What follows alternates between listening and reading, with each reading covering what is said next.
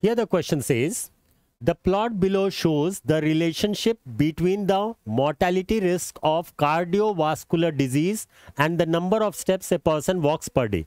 So here you can see the graph. This is mortality risk of cardiovascular disease. 1 to 0 means it is 1 can be mentioned as 100%. And this is 0%. If we talk in percentage, this is 80%, 0.8 means 80%, this is 60, this is 40, 20, so on, and 0. Okay, now further they have given steps per day. It is 0 to 5,000, 5,000, 10,000, 15,000, 20,000 steps per day. Now, based on the data, which one of the following option is true?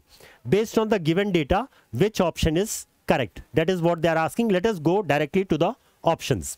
First option they are saying, the risk reduction on increasing the steps per day from 0 to 5,000 is less than the risk reduction on increasing the steps from 15 to 20,000. So they are saying 0 to 5,000 risk reduction is less,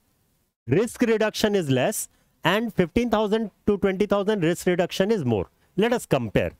See, 0 to 5,000, from 100% it is becoming near to 40%. So here it is 0 to 5,000, it is 60% reduction. Risk reduction is 60%.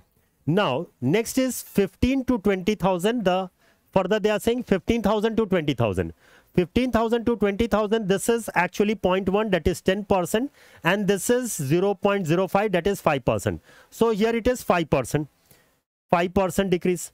So is this value less? No, 60%, it is more reduction. Here it is more reduction. Here it is less reduction. So no doubt first option becomes wrong, because here it is 60% and this is just 5% reduction. So we can't say that 60% is less than 5%. We can't say that. That is the reason our first one is wrong. Moving to the second one. For any 5,000 increment in steps per day, the largest risk reduction occurs going from 15 to 20,000. We know already 15 to 20,000, the risk reduction is just 5%. Okay, so they are saying everywhere, any 5,000 if you take steps per day, largest risk reduction is here. This is the smallest risk reduction, not largest. Largest is actually we have found that is 0 to 5,000. Here it is 0 to 5,000, it is total 60%. Again 5,000 to 10,000 you can say it is 0.4, and this is you can say 0.2. So this is 20%, and then it is 5%. 15 to 20,000 it is 5%, and 20 to 10 this is 10%.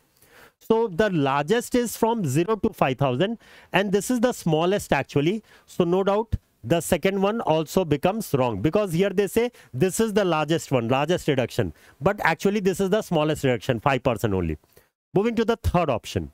For any 5,000 increment steps in per day, the largest risk reduction occurs going from 0 to 5,000. Yes, 0 to 5,000 we have seen there is a 60% reduction. 0 to 5,000 if you see, there is a 60% reduction from 0 to 5,000. It is from 100% to 40%, that is 60% reduction. Remaining everywhere it is, here it is from 40 to 20, that is 20%. Here it is 20 to 10, that is 10%. Here 10 to 5, that is only 5%. So largest reduction is 0 to 5,000. No doubt option C should be our correct answer. But let's see why option D is wrong. Option D, they are saying the risk reduction on increasing steps per day from 0 to 10,000 is less than the risk reduction increasing steps per day from 10,000 to 20,000. So 0 to 10,000 is less 10,000 as compared to 10,000 to 20,000. Let us see 0 to 10,000. If we talk directly 0 to 10,000, 0 to 10,000, it is directly from here to here.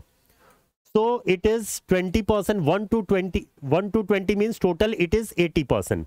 So 0 to 10,000 is actually, this is 80% reduction.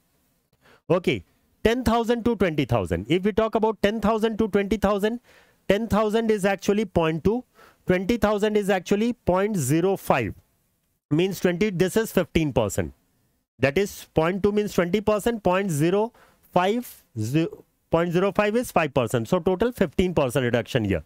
So here it is 15%. So can you say that 80% is less than the 15%? No. So that is the reason our option D is also wrong. The correct answer is option C statement is correct here.